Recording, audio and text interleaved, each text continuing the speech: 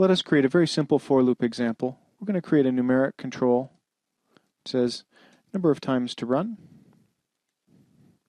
and a numeric indicator which shows the current iteration.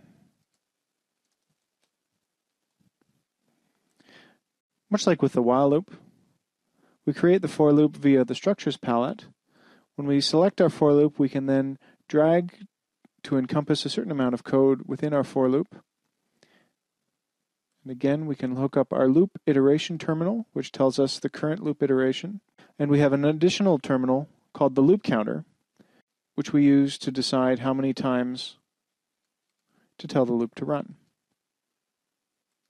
Notice how in this case, the for loop does not have an end condition terminal. It will run exactly this many times and then stop.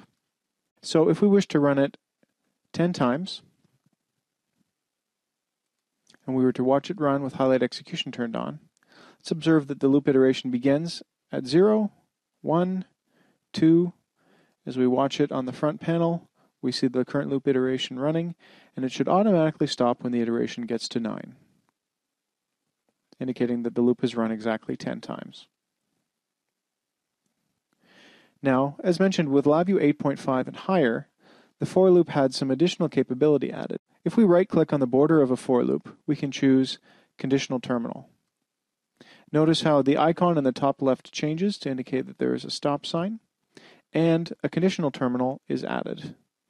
So let's make this for loop behave more like a while loop. In order to do that, we're going to create a stop button on our front panel. So from our Boolean palette, we're going to choose stop button, place it down. We're going to also place a time delay in our loop. Choose the wait function, put it inside our loop, and create a constant so that it runs 500 milliseconds. And of course, finally hook up our stop button to the end condition terminal. Notice while we're looking here that if we were to right-click on this terminal, we could also modify the behavior to be continue if true or to be stop if true. Because we have a stop button on our front panel, we want it to stop if true. So we turn off execution highlighting and run this VI. We'll see that it will run much like before. It will run 10 times and immediately stop when the current loop iteration is set to 9. However, if we run it again, we can push the stop button in the middle, and that will cause the loop to stop at that iteration. One other really important point to discuss when we're talking about loops is the placement of a delay inside the loop. Depending on the desired behavior, it may be beneficial to have the loop run as fast as possible, in which case there is no reason to put a delay inside the loop. However, as is often the case with while loops, in particular, the loop is used to handle user interface events. We do not want it to be running as fast as possible, so it is advantageous to place a delay block inside the loop. Let's just run a very quick example. If I were to delete the delay entirely and change the number of times to run to be some very large number, when we start the loop running, we can see the iteration counting very, very quickly. I'm going to allow the loop to stop now. Now I'm going to show the Windows Task Manager, which is showing the CPU usage while the VI is running and while the system is running. Notice with it idle, my CPU usage is idling around the 10-15% range. If I start this VI, CPU usage is at 100%. The reason for that is that we have a loop running as fast as possible when that may not necessarily be required.